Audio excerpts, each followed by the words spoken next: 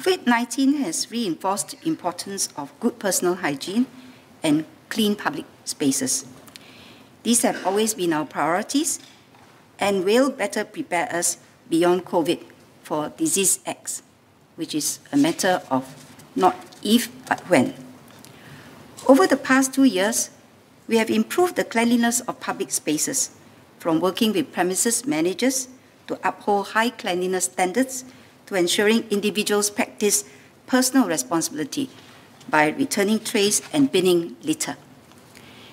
Ms. Nadia Ahmad Samdin would be pleased to know that since the Clean Tables campaign and mandatory Clean Tables regime were implemented, the national average tray and crockery return rate, or TCRR, in hawker centres has improved significantly from 33% to 85%. We've also achieved a national average TCRR of above 85% in coffee shops and food courts. Many have shared that the dining environment is now cleaner with faster turnover of tables and fewer incidences of pests and bird nuisance. We will build on this progress to ensure a clean and safe Singapore. We commenced the progressive rollout of the Environmental Sanitation, or ES regime, last July, which specifies mandatory baselines ES standards for high-risk premises and places greater accountability on premises managers to meet these standards. We introduced the ES regime in more than 3,000 premises under the inaugural phase, including preschools, MOE schools, food centres, markets, and coffee shops, and a first tranche of elder care, youth, and social service facilities. Together with the sector leads, we developed sector-specific ES standards and trained more than 3,600 Environmental Control Coordinators, or ECCs. The ECCs will assist premises managers to develop and oversee the implementation of an ES program, which specifies cleaning frequencies and disinfection protocols. To Ms. Hani So's query, the regime was rolled out to preschools in November 2021, and all have appointed personnel to be ECCs. The ES regime ensures that premises are properly cleaned and disinfected regularly. For example, from March this year, coffee shops are required to carry out thorough cleaning every quarter on top of routine cleaning. This is a marked difference from just ad hoc cleaning before. High-touch surfaces would also be cleaned and disinfected more frequently. Premises managers are also sensitized to their responsibility to prevent outbreaks of infectious diseases like gastroenteritis within their premises. For instance, preschools have found the regime useful in providing clear guidance on minimum cleaning and disinfection frequencies and scope of cleaning and disinfection works, neither of which were clearly defined before. Ms. So will be glad to hear that we will implement the regime at another 2,700 premises this year. This would include publicly accessible premises with high footfall, such as large shopping malls, as well as private educational institutions. We have worked out with these sectors to develop sector-specific ES standards. All premises will minimally require an ECC.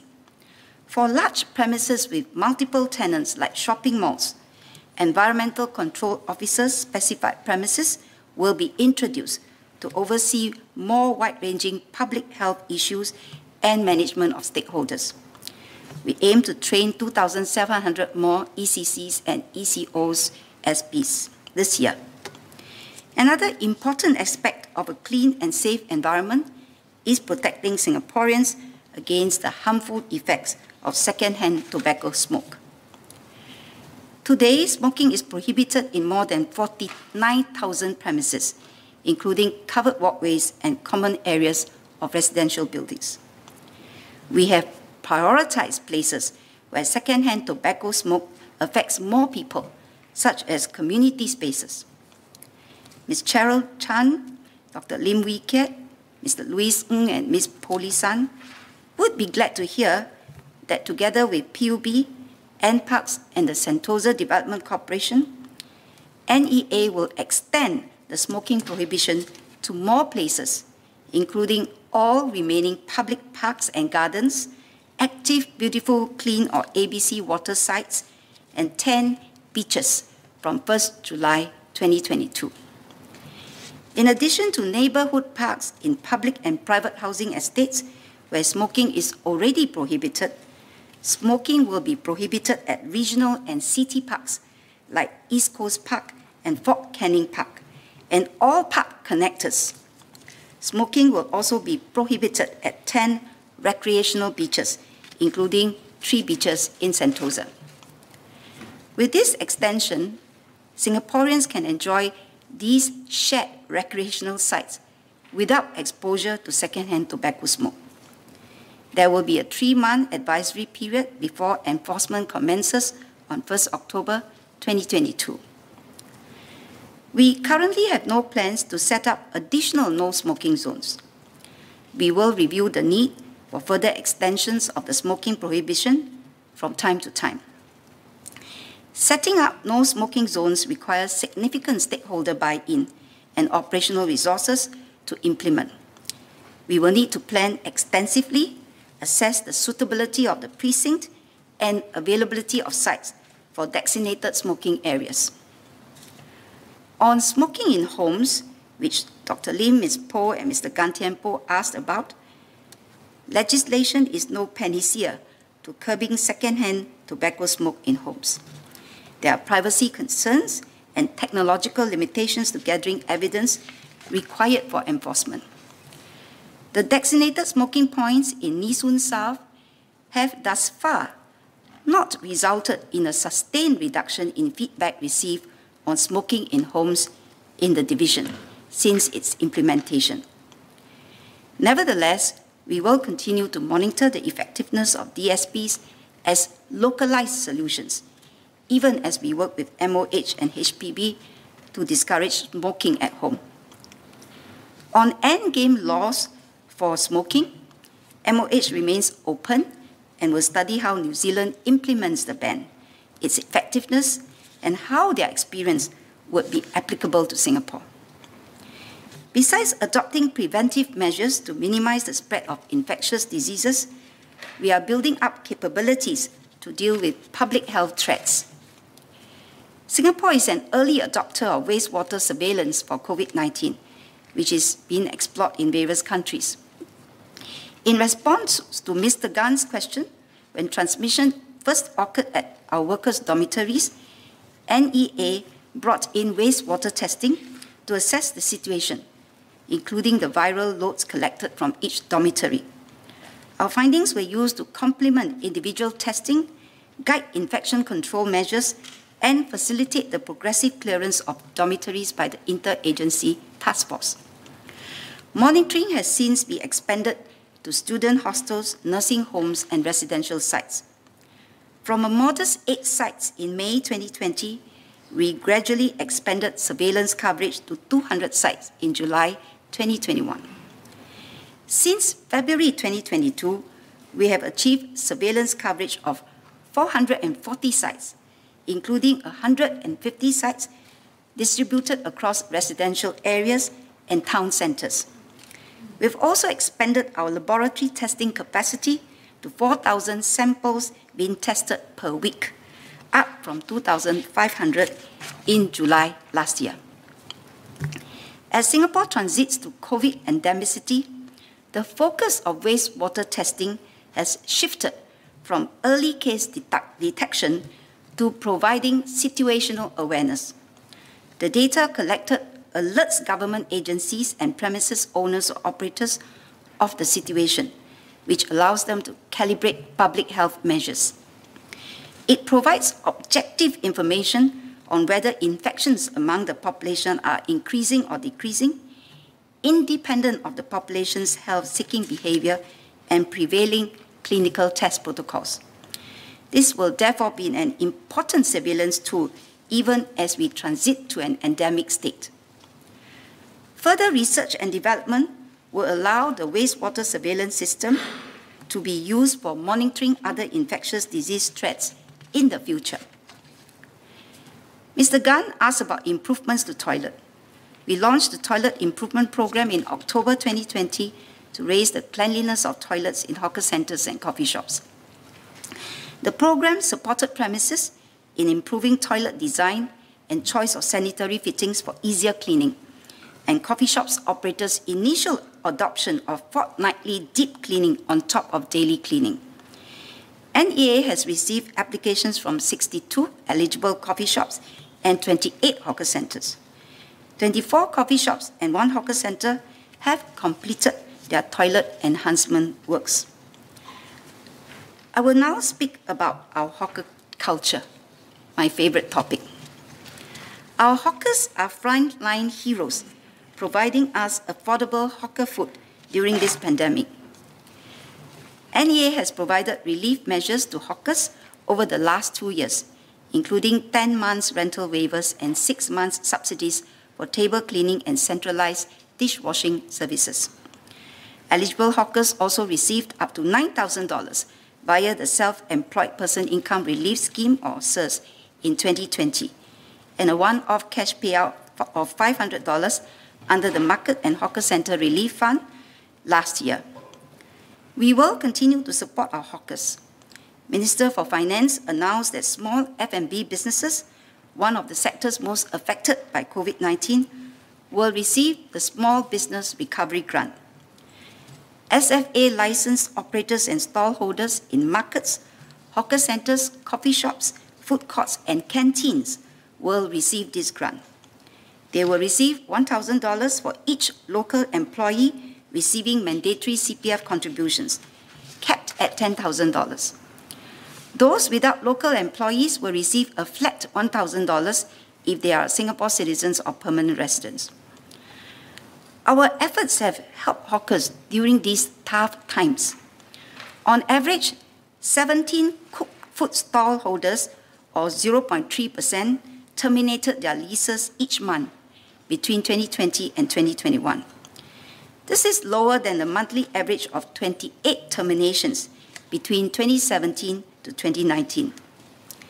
Ms. Joan Pereira asked if more can be done to help hawkers reduce ingredient costs. We will review her suggestion of bulk purchasing carefully and also consider the interests of our hawkers, where many may already have established relationships and specific arrangements with their suppliers for their preferred ingredients. To prepare hawkers for the digital economy and expand their reach to potential patrons, hawkers, community groups, food delivery platforms, together with NEA and IMDA, came together to form the SG Together Alliance for Action, or AFA, for online ordering for hawkers last June, and developed pilot initiatives to help hawkers utilize online services. About 1 in every 4 cooked food stallholders have been supported via NEA's Food Delivery Support Scheme. Currently, about half of our 6,000 plus cooked food stallholders are on board these services, and almost 70% of them have adopted e-payment. YQ, Deliveroo, Foodpanda, and Grab have stepped up to pilot a common acquirer model for online food delivery in 15 hawker centres at zero commission to hawkers. Hawkers can receive online orders from any of these platforms through a single ordering device. Alternatively, they can choose to transact offline through YQ hawker captains. To date, 18 hawker centres have set up digital support for hawkers groups, which provide peer support to help less digitally savvy hawkers embrace digital opportunities. This includes creating Facebook pages for each centre, facilitating online community group buys, and organising bulk meal orders. I'm pleased to share that many of my fellow members of Parliament have adopted AFA's recommendations on group buys from hawkers for our lunches during Parliament sittings. For today's lunch, many of us enjoyed wonton noodles, chicken rice, and burgers from Commonwealth Crescent, Bukit Merah, and Golden Mile. More enticing and mouth-watering hawker dishes to come. Ms. Nadia asked for an update on the Hawker Centre's Transformation Program, or HTP. Last year, I shared plans about the HTP to future-proof hawker centre infrastructure. While HTP will be applied to new and redeveloped centres, we are also piloting it at 2 existing centres, even as they face constraints with limited floor space. I'm pleased to announce that we will consult stakeholders, including hawkers associations, town councils, and advisors in 2022 to jointly develop the HTP pilot at Geylang Serai Market and Cheng San Market and Food Centre. The proposed scope of works may include high-volume, low-speed fans to improve ventilation, provisions to support flexible implementation of safe management measures, such as quick deployment and removal of temporary access control, reconfiguration of tables and chairs to reduce crowding, and additional hand-washing facilities to raise hygiene levels. Finally, our hawker culture would not exist without our hawkers. On Mr. Don Wee's query, there has been healthy demand for hawker stalls, with high occupancy rates, averaging consistently at about 97% at existing and new hawker centres. NEA has also been receiving enquiries from individuals who are keen to take up stalls at the new centres, and the monthly tender for vacant stalls at existing centres have continued to attract a good number of bids. Ms. Pereira asked about efforts to attract new hawkers, including improving job prospects and working conditions. Our hawkers today are mostly self-employed individuals with the flexibility and autonomy to decide their operating hours based on what they sell. They are covered by MediShield Life and can also top up their medical insurance individually or even explore purchasing together as a group through their hawkers associations. We've been helping our aspiring hawkers prepare for the trade through the Incubation Stall Program and the Hawkers Development Program, and similar programs by socially conscious enterprise hawker centre operators. Over 40 new hawkers have joined the trade through these programs. Their median age is 33, significantly lower than the overall median age of hawkers of 60. 11 aspiring hawkers are currently operating incubation stores, with another 6 awaiting allocation of incubation stores. Some of our new hawkers include Ms. Priscilla Huang, aged 31, of Authentic Hong Kong Delights, and Mr. Lim Wei Kiat, aged 27, of Akiat Chicken Rice, who joined the hawker trade over the past year after completing HTP. In addition to Wei Kiat's Chicken Rice, which we had for lunch just now, I've ordered mochi and water chestnut cakes from Priscilla for Parliament's tea break today. A few others like Miss Amber Pong, aged 32, of the Headless Baker at Ghim Moh Market, who converted to a full-fledged hawker after completing her incubation store program, even opened a second outlet in July last year. To ensure that veteran hawkers' recipes and skills are not lost, the Hawker Succession Scheme, or HSS, which was shared last year, will link retiring hawkers without succession plans, but who wish to pass on their businesses, skills, and recipes to aspiring hawkers. To Ms. Pereira and Mr. Raj Joshua Thomas's question about the HSS, a 10-member independent advisory panel has been set up to work with NEA to support and review the HSS pilot. Among the 10 panelists, 6 are established hawkers. The rest include culinary chefs, hawker centre operators, and culinary training partners. The panelists will help identify suitable veteran hawkers, assess aspiring successors' readiness, and provide feedback to improve the program. Under the pilot, aspiring hawkers will be assessed on culinary skills and capacity to learn before pairing up with veteran hawkers. They will undergo a 3-month apprenticeship under the veteran hawkers. Aspiring successors will be evaluated on their ability to execute the veterans' signature dishes. When needed, veteran hawkers may continue to mentor the successor for 2 additional months. In recognition of their time and effort spent, veteran hawkers will receive a nominal stipend of up to $5,500. This is but a token of appreciation and is not a measure of the effort that veterans have invested into establishing their clientele and refining their recipes. The HSS is not intended to be a commercial arrangement, but is an option to help retiring veteran hawkers find suitable successors and preserve their culinary legacy for future patrons. We will also introduce safeguards to protect the interests of the veteran hawkers, such as requiring successors to serve the veteran hawkers' signature dishes and retain their stall names for 3 years. Mr. Gan and Mr. Wee asked about the construction progress of new hawker centres. While COVID-19 has caused some delay, 4 new centres, namely Bukit Canberra, Fernvale, Wan Punggol, and Senja hawker centres, will begin operations by the 3rd quarter of this year.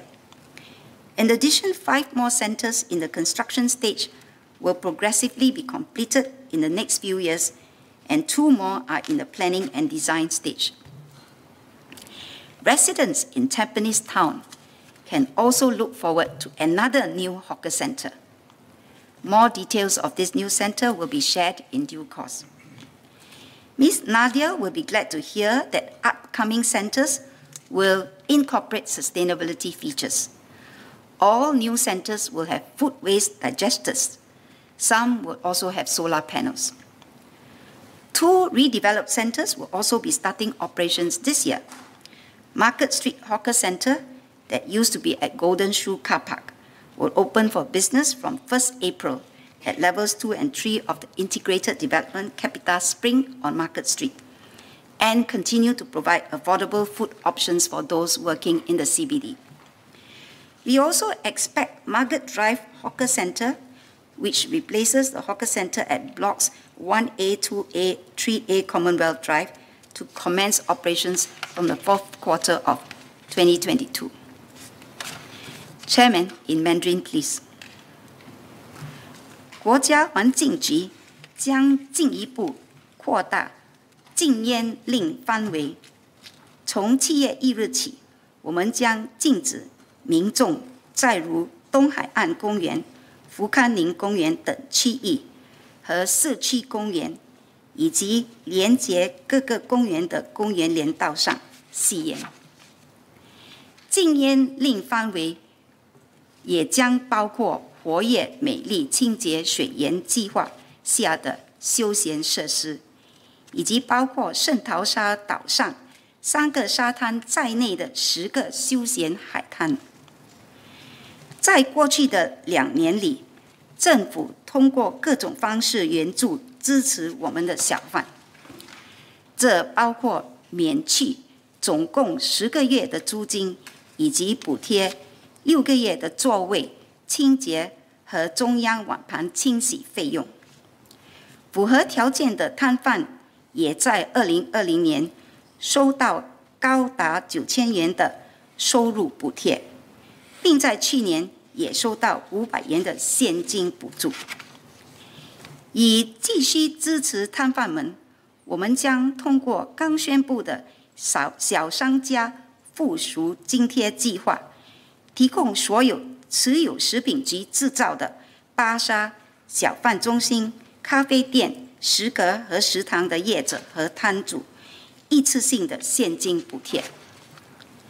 业者和摊主每雇用1名有缴交公积金的员工，可获得1000元补贴，补贴顶限为1万元。没有雇用员工的业者和摊主也将获得1000元。在过去4年里，我们也通过各种计划培训新手小贩，至今已有超过40名新手小贩加入小贩行列。我们会继续支持新手小贩，包括通过小贩承前启后计划，配对新手小贩与资深小贩，促进手艺食谱的传承。此外，今年将会有4个新的小贩中心开始营业，他们分别在五级班让、三巴旺、盛港和榜儿，将为这些市镇的居民提供更多的饮食选择和便利。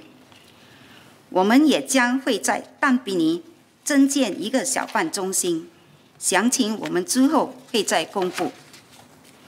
最后，马吉街熟市中心也将从4月1日起迁回原址，在新发展的综合项目 Capital Spring 的2、3楼重新开业。